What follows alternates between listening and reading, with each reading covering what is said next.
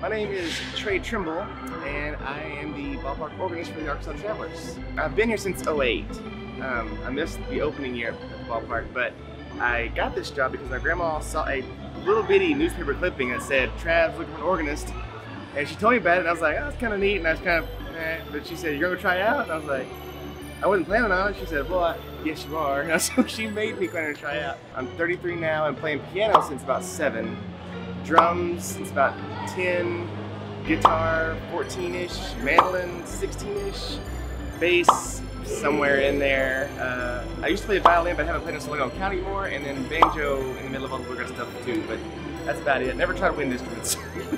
I would probably mostly say the people that go to the games. I have a lot of people that, I don't say they come to every game, but they come to a lot of the games and we know each other. So it's almost like when the season time comes around, it's like a reunion of some sorts because we're all like, "Hey, how you doing?" Catch up, everything else. But probably the people overall is what I enjoy the most. It reminds me of the days that you go to the old ballparks and somebody'd always be playing the organ.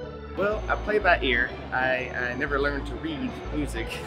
I couldn't comprehend it. So I did make a list. I picked a lot of like Ink Spots, Bing Crosby, Bob Crosby, you know, old stuff that I feel fits the nostalgia feel that an organ would bring to the ballpark.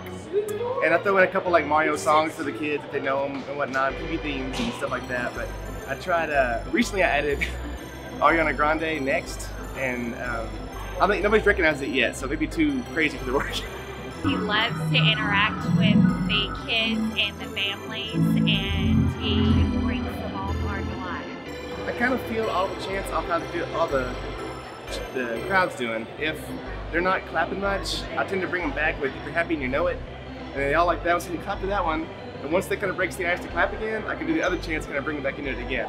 One thing that they probably would recognize that they come here often enough is that if they're here early enough for the game gate time, I play the exact same song every time the gates open. It's from the show All in the Family. It's the end credits theme called "Remembering You," and it was written by Ray Calloway.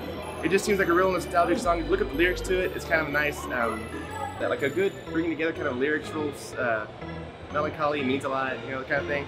So that kind of, if I open that every game up, they'll hear that song somewhere else and like, "Oh, this song from Trav's."